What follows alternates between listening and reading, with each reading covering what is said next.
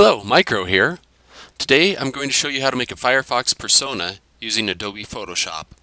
Now I know there's already a ton of these videos out there already, but what I'm going to do different is I'm actually going to provide you with a template that will help you make better personas, and then I'm going to go through, show you how to use it, and give you some advice on how to make the colors look a little better, how to keep the text looking good, and just how to make everything fit on the page so it's not overpowering.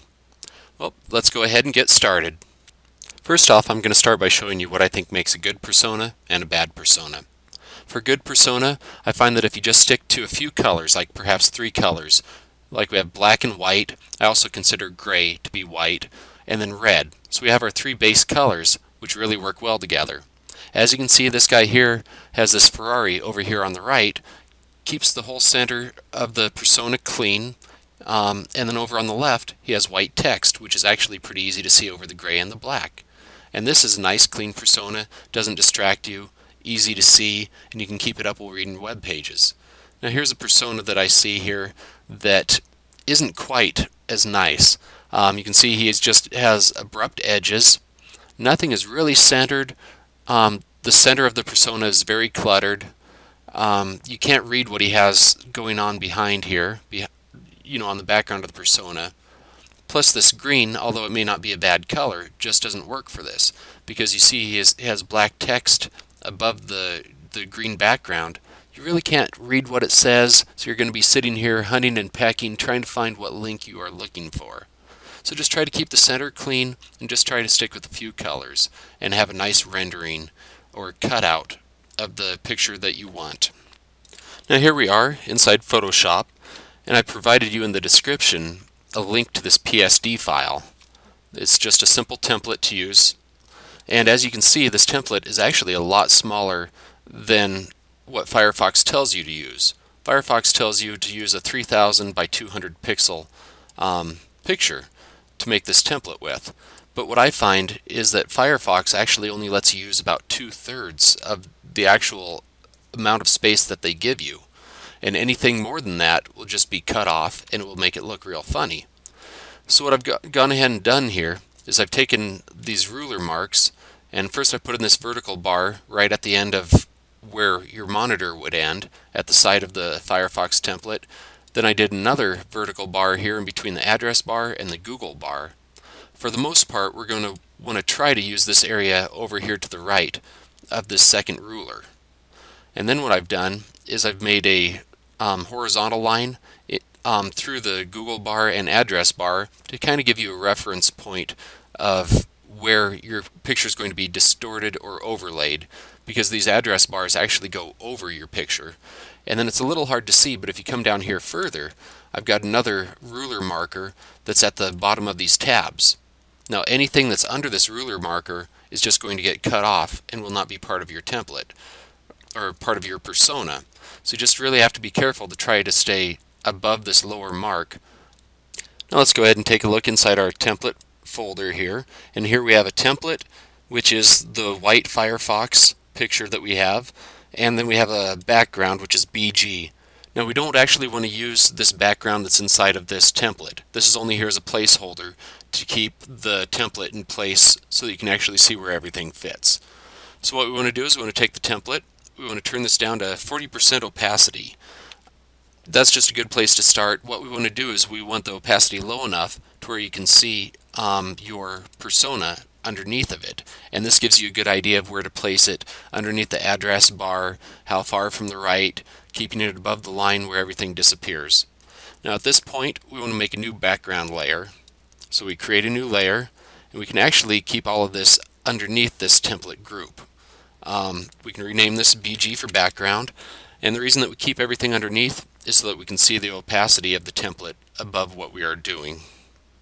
Now for the sake of time of this video, I already have all my renders done. So what I'm going to do is I'm going to do a Jill Valentine theme from Resident Evil. More of the old school look here, by the way. Bring her, just drop and drag her.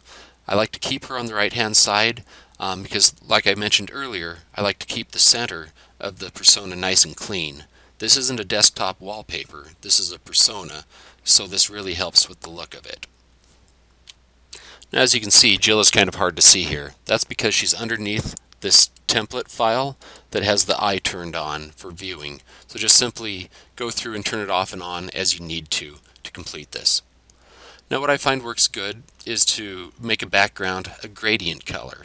You know, if you're a better artist, go for it, but here I'm just going to show you this real quick.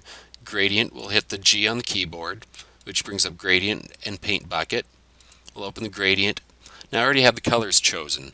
How I chose these colors is I just took a gradient up here that had 3 colors like blue, yellow, blue, turned the outer ones into black, and we're turning the center into blue to match her shirt.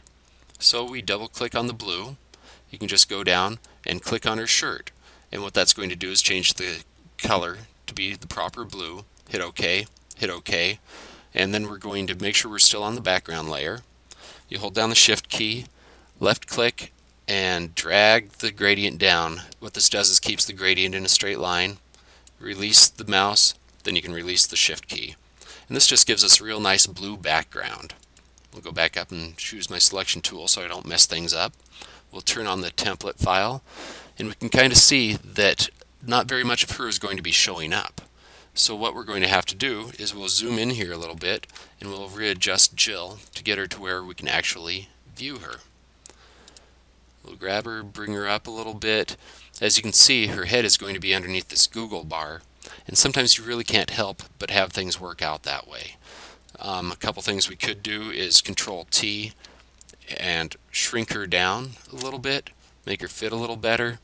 Sometimes you just might want to keep her eyes out from under it, but yet have her head hidden up behind it, and just whatever it takes to make your picture fit here. Now this, in my opinion, doesn't look too bad all on its own here.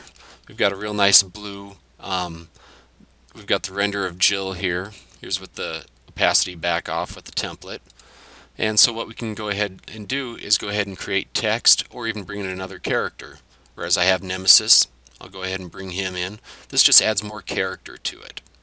And I want to have Nemesis back behind Jill, and so I'll have to bring his layer down below the render of Jill. That way he stays behind her. I'm going to move him up a little higher so it looks like he's coming after her, in a sense.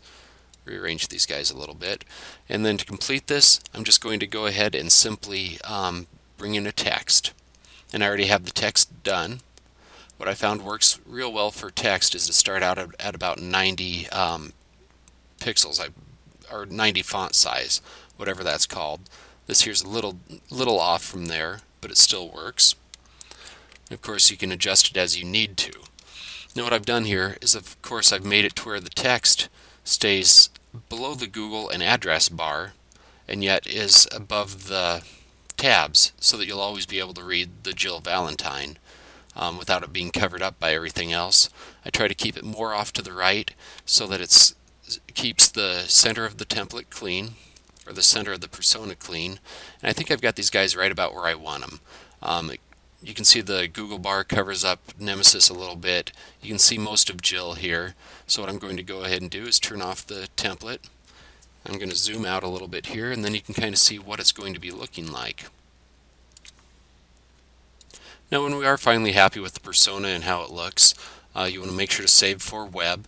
Remember that Firefox won't take anything that's over 300 kilobytes. So right here, this shows a JPEG of 137. You'd actually get a better quality picture if you save as a PNG 24. But that's going to take us up probably closer to 400 kilobytes. What I found is if a JPEG is 100 or less, then you can go ahead and turn it into a PNG and it will still be under 300. But as is, we're just going to have to save it as a JPEG. So go ahead and click Save. Save it to wherever you want, whatever name you want. We're saving it. Now what we can do is we can come up in here, you hit Tools, Persona, Custom Persona, and this way we can take a look at it before we upload it.